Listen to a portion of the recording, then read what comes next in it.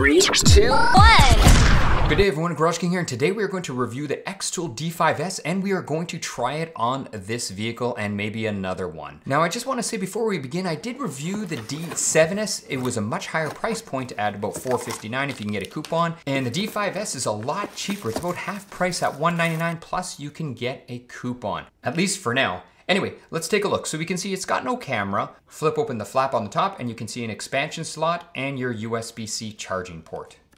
And it does come with the charge cord. Now, if we want to see exactly how big this sucker is, well, let's get out the measuring tape and see. So we can see we have about 6 inches, I guess it's fine, but the actual viewing area, if you're looking, is close to about 5.5 inches. So that's what we have for viewing area. What's in the box, you might ask? Well, your OBD2 cable, your USB-C cable for charging, and you got a quick start guide that you really don't need. It is pretty easy. Once you power it up, you're asked to log on or register. So I chose to register anyway. I didn't think it was a big deal. I don't know if you have to or not. And then what you're gonna do is you're gonna connect to Wi-Fi, and obviously you're gonna update it because your scanner is going to need to be updated. So once that's updated, that is great. Your scanner is ready to go. Now, the one thing I wanted to talk about is the menu rundown. So the one thing I do like about Xtools is I find they are very, very easy to use. There's your diagnosis, and that'll take you into the brand of the vehicle. Then we can click on OBD2, and if you look, it says, please wait, communication's gotta be established. We're not plugged in, so we actually can't use it. We will use it though, you'll see. And then you have your special functions. So these are all of your resets, and I'm just scrolling through here so you can see them all. Let's go back. And now we can check for updates, and we shouldn't have any because we just updated everything. And let's wait and see. There you go. We are our latest updates, so we are good to go there. And then if we click on more, there's just your account, diagnostic report, and your settings. So even if you click on the settings right in here, it'll just tell you your Wi-Fi connection. You can adjust brightness, date, stuff like that. So you know what? Now that this is out of the way, let's see how it actually works. So let's try it on this Porsche and see, let's see what it'll do. So here we are back at the main menu. Now I'm gonna try the auto scan. I'm gonna see what comes up. So we're gonna hit auto scan, please wait, it is connecting. So I want automatic detection. So I'm just gonna hit the automatic detection right there. And it did, it pulled up the Porsche. So that is awesome. So let's see what it finds. So it's gonna do a full system scan, and it says 3 out of 5, 4 out of 5. You can see on the side there, and 5 out of 5. It did find a few problems with the old Porsche. Surprise, surprise. So let's start at the bottom. Let's just look at airbag very briefly. And the reason I wanted to go into airbag is, to be honest, I didn't know what this thing was gonna read. So it actually reads quite a bit, and keep in mind, it's gonna vary depending on what the manufacturer releases. So this is just what it will read on this Porsche. If you have something else, it may read, some different things. So let's get out of here and let's go back up and let's see the parking brake, because we got an error with our parking brake. So let's read our trouble code and see what's happening.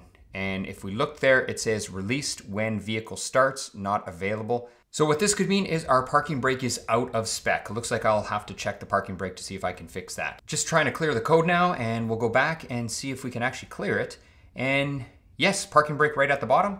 There you go. You can see everything's cleared. So let's go into the ECM and let's see what type of codes we have in the ECM. So we're gonna wanna read the trouble codes and let's see what is going on inside this Porsche. So we have 2 codes now, reluctant fuel tank temperature sensor and a bypass valve for the EGR. So let's play around with the scanner a little bit more, and then you know what? We're gonna try to clear the codes and see if it'll clear these engine codes. Anyway, let's look at all data for live data streams. That's what I'm trying to go for right now. And you can see here it is loading, so that's all right. Let's scroll down a bit and see how fast they come up, and you can sort of see them popping in. So they're not instant. Once you scroll up, there you go. You can see I've scrolled up more, and right to the bottom, you gotta wait a second and then they do pop in, and there they are. So you got 137 on this Porsche, but keep in mind, all manufacturers are going to be slightly different. Here is what the graphing looks like. So you can see there's our throttle start, and we're mapping it out. So have no issues with the graphing, and it seems to update rather quickly. If I type this or push that N button, you can see it collapses. So very easy to use. Let's try to map something that's gonna maybe move around a little bit more.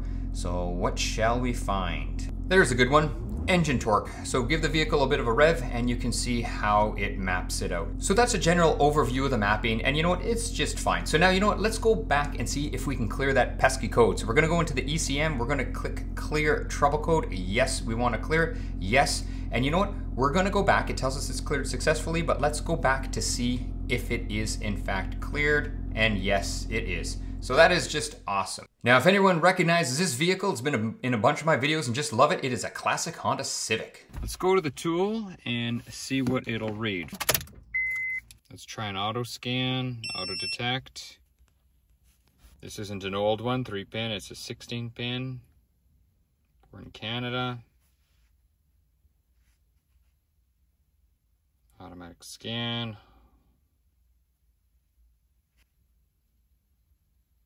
It says 3 of 5, so I'm assuming there's 2 more coming.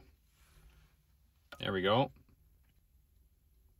Oh, it said electronic parking brake and then disappeared. So, and this one does not have that. It actually just has the regular parking brake right here. So I guess it maybe thought it had it, but it doesn't have it. So let's check out here, engine. Go on live data, see what we get. Let's start the engine so we don't kill our battery.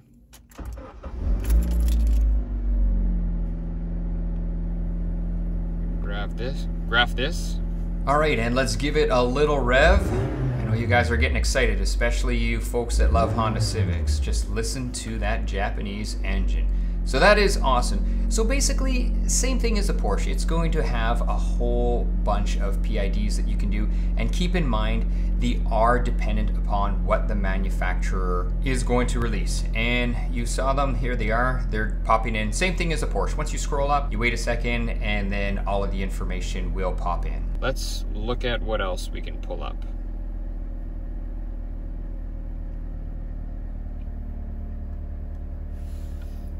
Let's see what it'll read from the transmission. And yes, if you caught that, I did speed it up. It was 4 times just for the sake of this video, but the scanner, I want to say, is not slow by any stretch. There's our D indicator, so let's see what happens if I put it in drive. And there you go, you can see it is open. Let's put it back in park.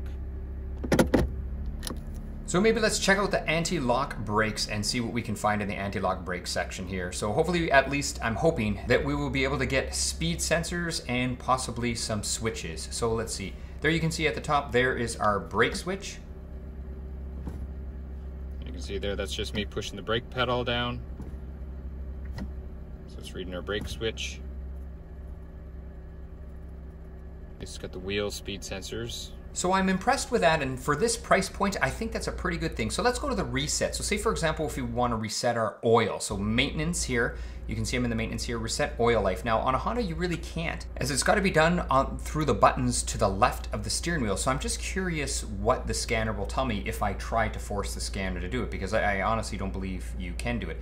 And here it's communicating, and there you can see auto reset failed. Please try manual reset. Just what I thought. So this Honda, it's an older one. It's an 8th gen 2006, so there's really not a lot you can reset on this Honda. So what did I think of the Xtool D5S scanner? Well, you know what? This scanner will read all your modules, from your ECM to your ABS to your transmission modules. It'll read everything, so it's easy to diagnose. It is not bi-directional. However, it does have quite a few reset features for particular vehicles. So my advice would be to check your vehicle and see if this has coverage for your vehicle for reset features if you're looking to reset. Most of the vehicles, I believe it should reset. This Honda here doesn't have a lot of reset. Everything's got to be done manual anyway by pushing these buttons.